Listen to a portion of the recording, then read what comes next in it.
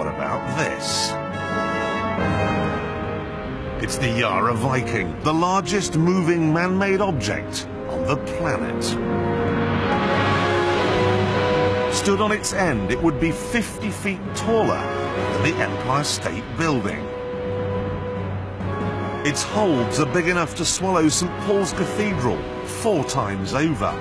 And to ward off bad weather, they've fitted a hideous gargoyle on the bow.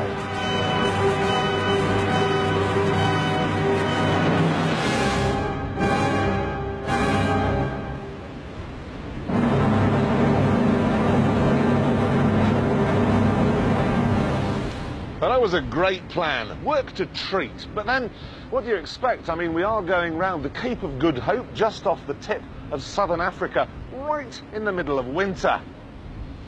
I hope this thing's got a big engine.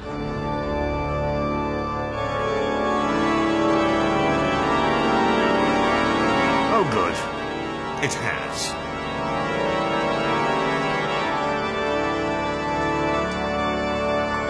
That's wrong, and that should be lit, I'm sure of it.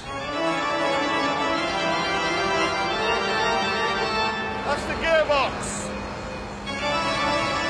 Boiler. Another boiler.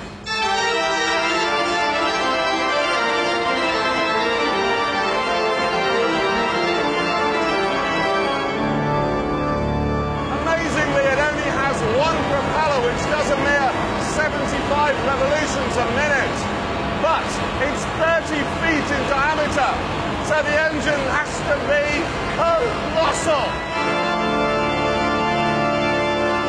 All the numbers in this ship just boggle the mind, including the temperature down here, but strangely, it only has 2 lifeboats. Amazingly, that's all it needs, because this half-million-ton giant is run by a crew of just 35. And to the consternation of various coastal seabirds, most of them, including the captain, learned to drive in India. I've been to Bombay, and the standard of driving there is shabby. So, but we are not on the roads, we are at sea. Is that safer then? It's much safer, and we are most qualified individuals. We are professionals. Professionals, right, yeah. How fast does the ship go? When fair weather, she could do as much as 16.5 knots.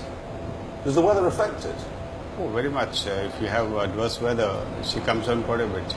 Now, we hear a lot of stories about how long it takes to stop one of these things. Around 8,000 meters, about 5.5 miles. 5.5 miles Yeah, to stop from it. full head to stop.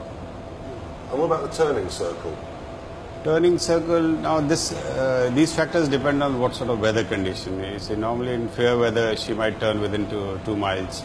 Oh, you could do it in 2 miles? Yeah. Oh, positively sprightly.